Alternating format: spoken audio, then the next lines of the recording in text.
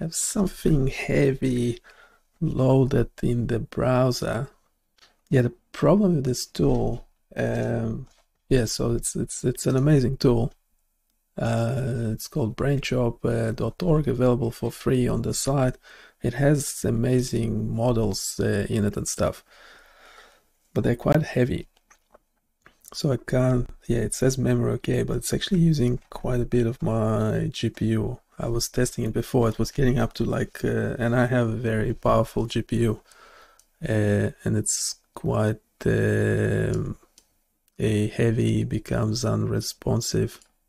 Well, I mean, and I can't do much with my other things with my browser. So this is nice. However, there's a weird this thing. Not sure why this was it pink? Things are still showing when in this point.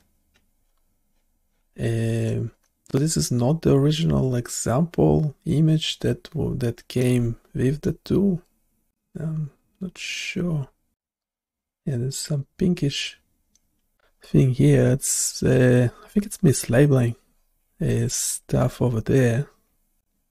And whatever color this is, yellow, meant to be across all that bit. Then there's pink there, which makes sense. You see, we're in the pink region on all in all directions. There's a weird. So when we are here, for example, yeah, we start seeing pink. Wait, I'm a bit confused. Yeah, there's the same thing with the 3D model. When you clip it, it's always clipping in the same area. So I'm not sure what's up with that. Yeah, the models are great. I mean, they're not high resolution. I mean, the original image is not high resolution. Yeah, you saw that bit before was not labeled. Yeah, this is kind of, yeah, the 3D model is a bit useless. Yeah, this is nice. Yeah, but that bit here, yeah, we see the pink, and it should not be there.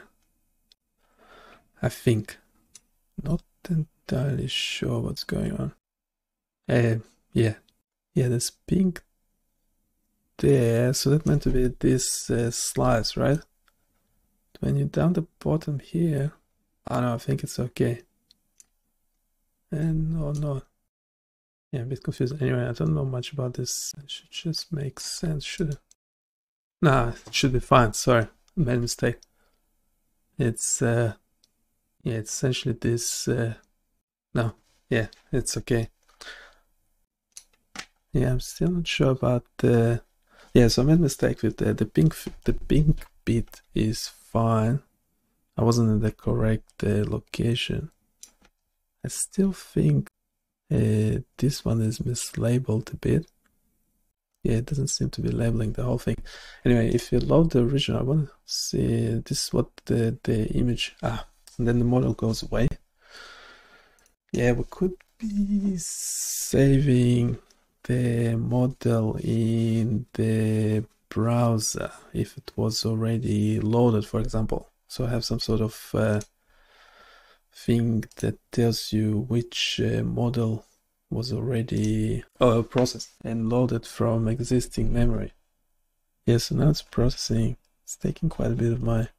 It's done. That was quick. High memory fast. Okay. Yeah, and this one's labeling better.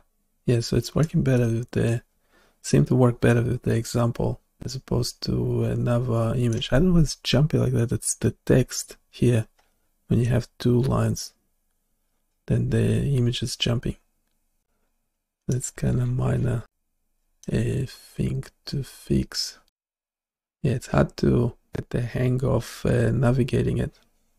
Yeah, this probably should be labeled with something as well.